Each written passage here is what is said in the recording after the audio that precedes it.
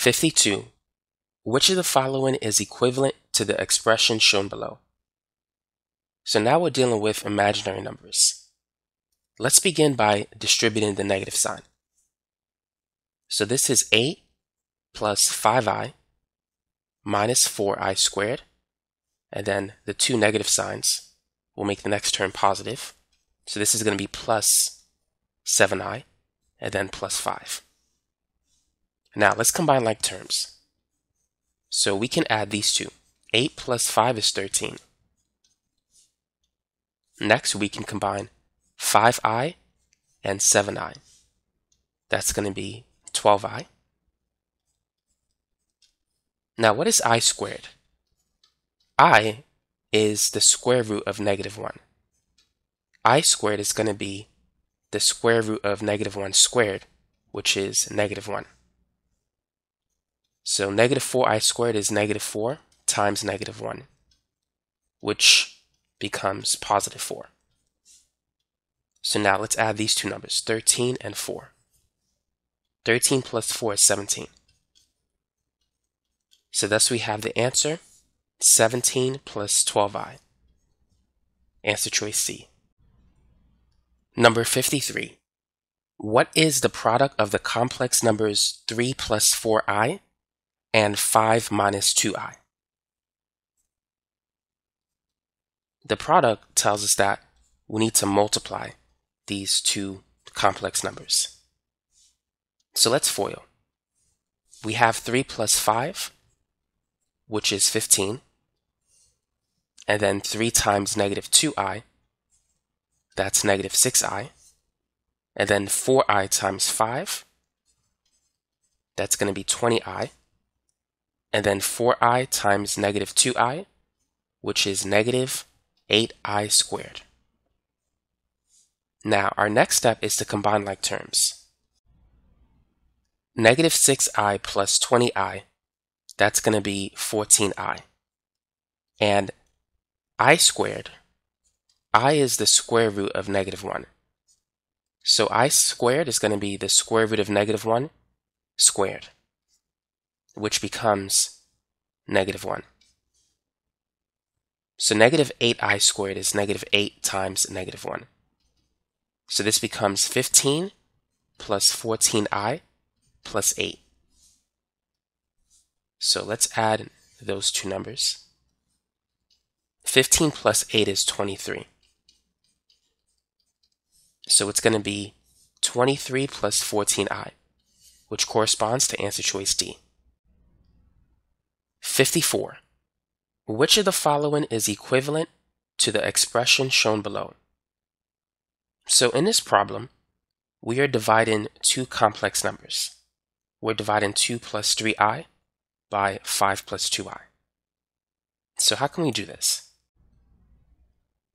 In order to simplify this expression, we need to multiply the top and the bottom by the conjugate of the denominator.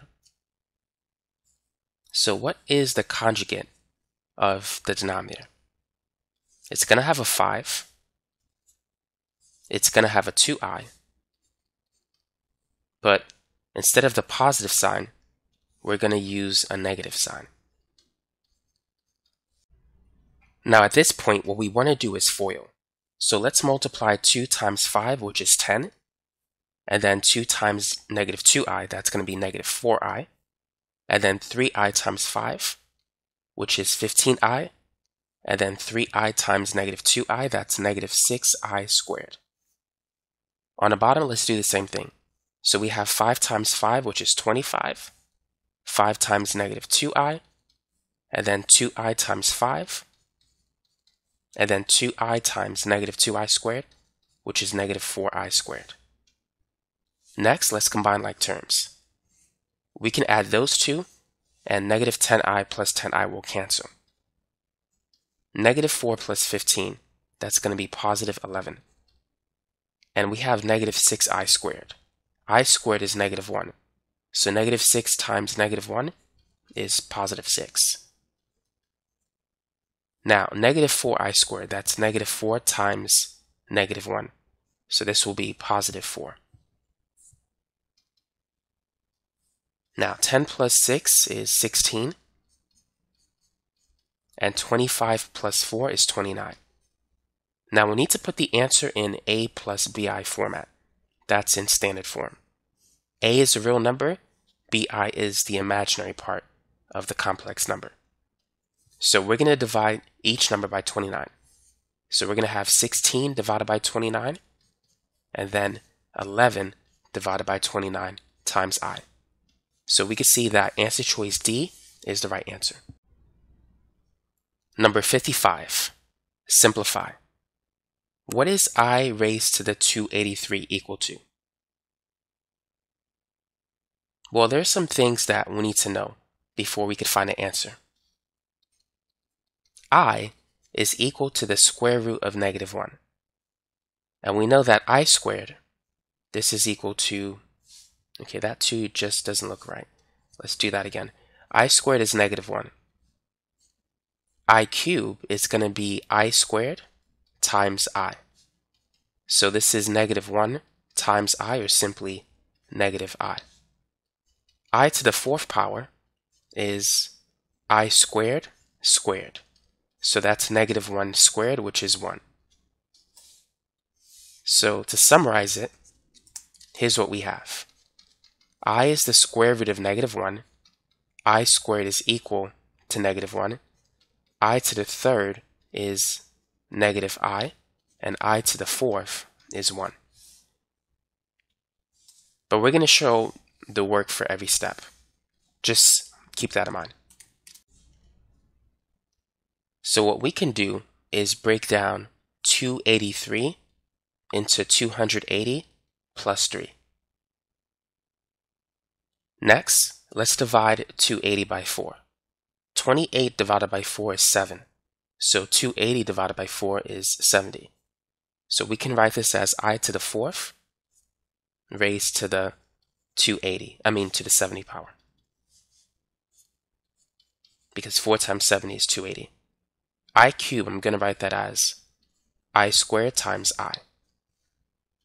Now I to the 4th, I'm going to write it as I squared squared.